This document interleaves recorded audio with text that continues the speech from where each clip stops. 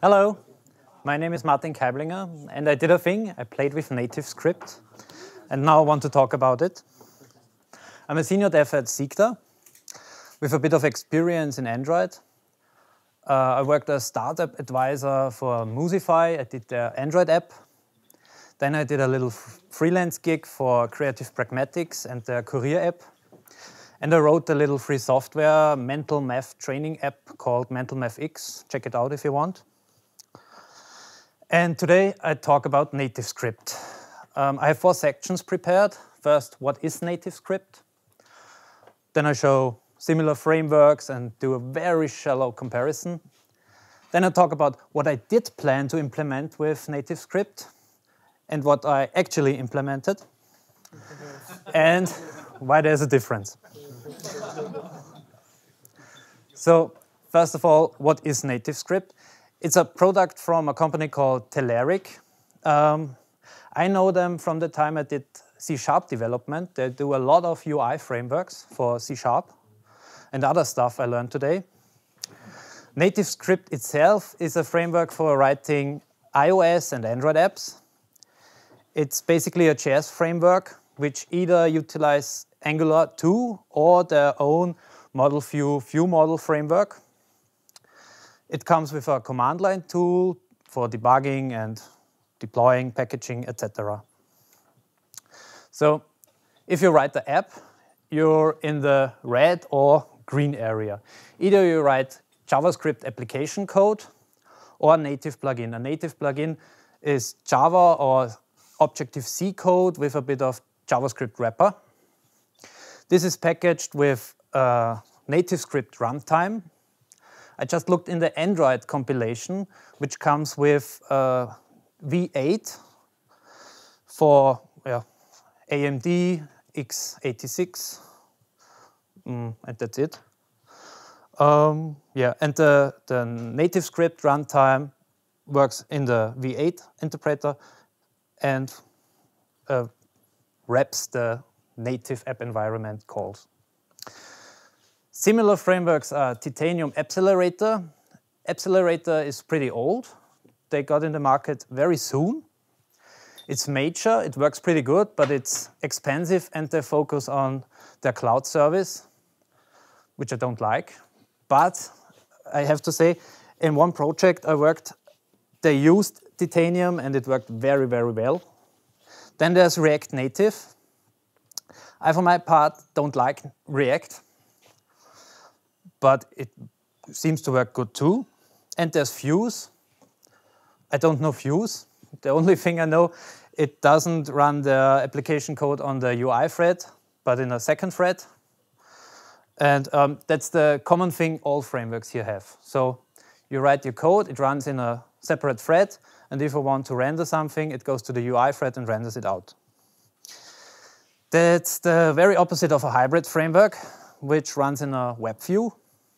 So in NativeScript and the other frameworks, you don't actually render HTML, you render something framework dependent. So it's not Apache Cordova, PhoneGap, or Ionic. What did I plan? I wanted to write a speed reading app. I don't know if someone knows Spritz, it's called. It's very nice. It shows word by word, centered and adjusted so that you can read it as fast as possible. I wanted to extract content from an arbitrary web page in the app itself. The main goal is to make it compatible to all the other apps. So if I'm in the browser or in Feedly, I want to hit share and open my app and speed read the content. Then I wanted to tidy up the interface and publish it in the Play Store. Yeah. That's what worked out. So the content extraction turned out harder than I thought. I did write content extraction in Java and JavaScript before. So I thought that should be easy, but it wasn't. And because of the problems I had, I just finished the basic functionality of doing speed reading with an arbitrary link. but the actual content extraction, there's a web service, and yeah, the app looks like that. So if you share the web page, the app opens, you hit start, word by word shows, and after you're finished, yeah, it looks like that.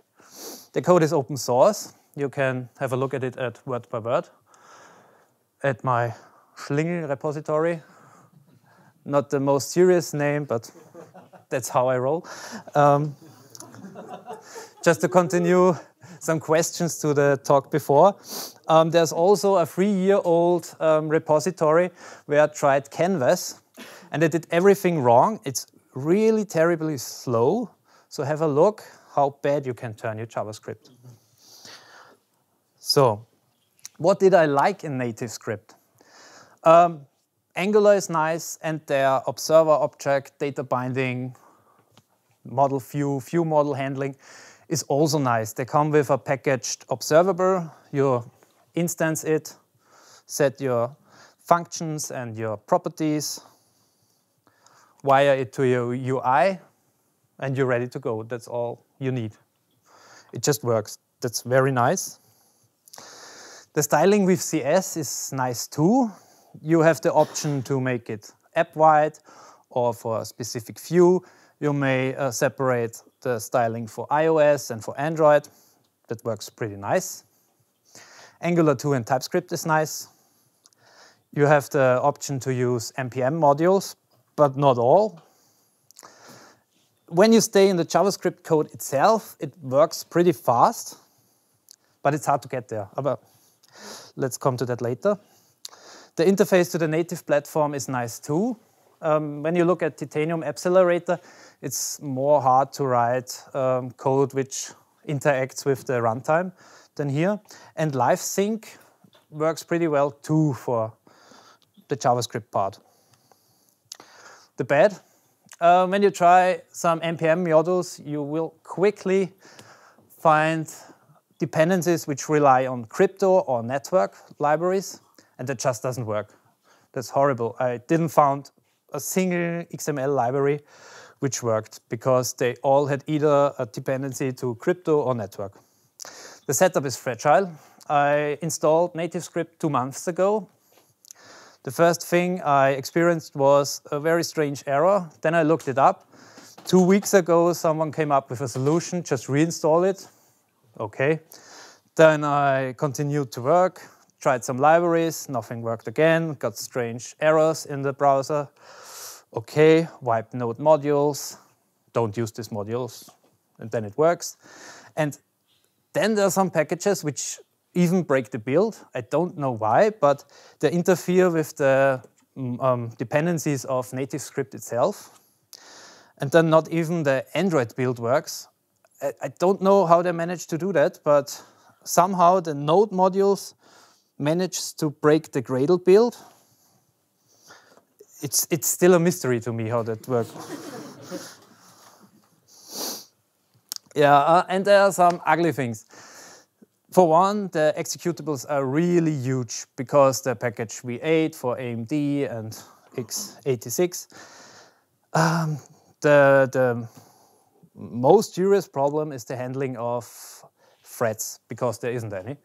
You have the option to use web workers, which sounds great, but web workers, on the other hand, can't interact with the NativeScript API, so you don't have the possibility to use the runtime, which shrinks the class of option of the stuff you can do seriously. Live sync and platform dependent stuff doesn't work at all. I tried for 40 minutes or so to register my broadcast receiver in the Android manifest, and it just didn't work. And after 40 minutes, I 40 minutes, I canceled the stuff and just rebuilt it, and it worked. That's very frustrating. The next thing I really hate is runtime errors are just silent. Nothing happens, and it's really easy to find an NPM module which doesn't work. So to summarize my work with the framework, more than half of the time I was swearing and trying to get it to work. But after it worked, actually implementing is very, very fast. As I said before, I did implement some kind of speed reading in Android before. It's on my GitHub repo too. And I needed about 3 or 4 times the code I needed here in JavaScript. That's really nice. But you need much work to get there. So my summary is, it's not suitable at all to at this moment. No, don't use it. It feels very better, but I don't know if there are any Android developers here. If you think back, Android Studio developed by Google, a huge company. The first version felt like this.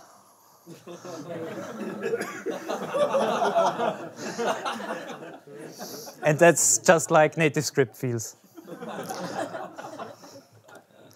Yeah, that's it. Thank you.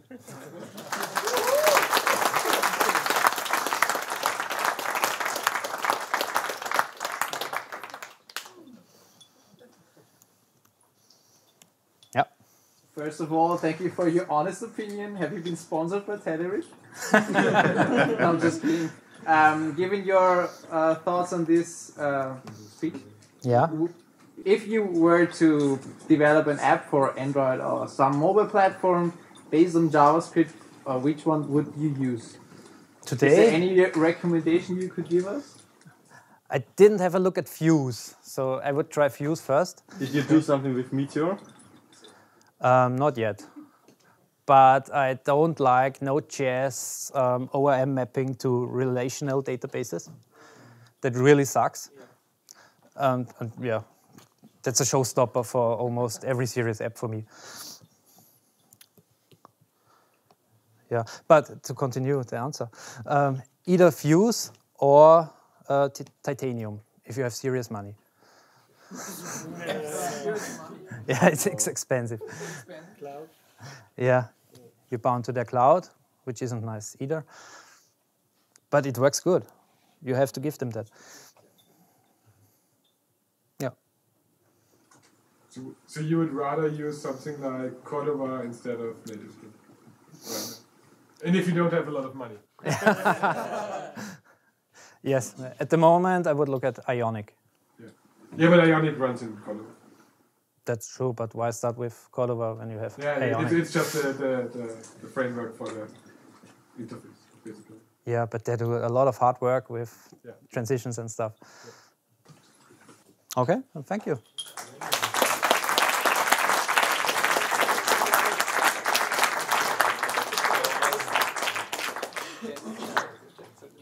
Thank you for watching this talk. Down below you can find our channel ViennaJS, where you can find a lot of different videos about front-end and back-end JavaScript, and feel free to subscribe.